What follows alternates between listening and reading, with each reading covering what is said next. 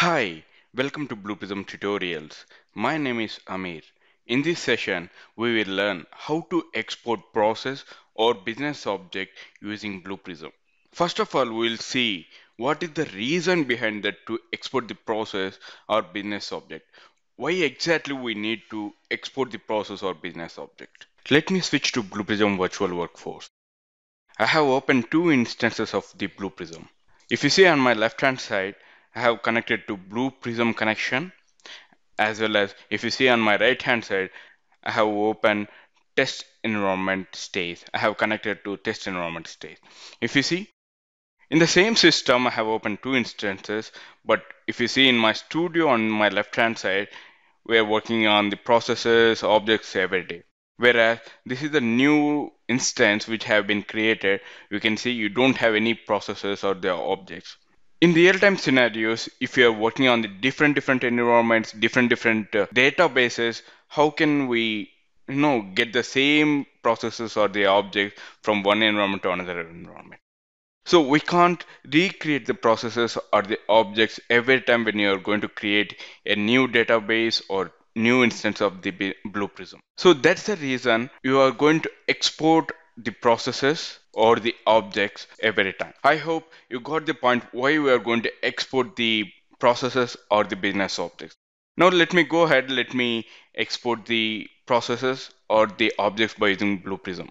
Now I have connected to Blue Prism connection. Now I'm going to File, Export. So export, there's the option called Process or Object. Let me click on that. Now you have to select, you have to export the business object or export the process. Now I will go for the business object and then I'm going to click on next. And you can see over here, see which business object you want to export. Now let me go ahead and let me click data of Facebook and then I'm going to click on next. Okay, and you have to choose the destination of the file where you want to export the business object. The business objects or processes will be stored in the format of XML. Let me show you that one also. Let me click on the browse. Let me go to the desktop.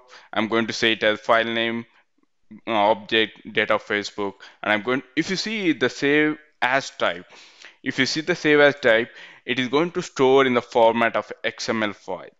And then go ahead and save it and finish it. Now if you see on the desktop, you will find BPA object data of Facebook, correct?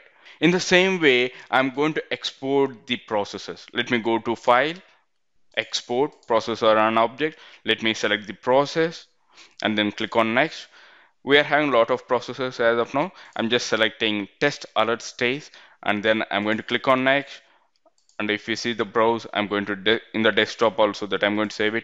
The files also for the processor is storing in XML format, and then I'm going to save it and then finish it.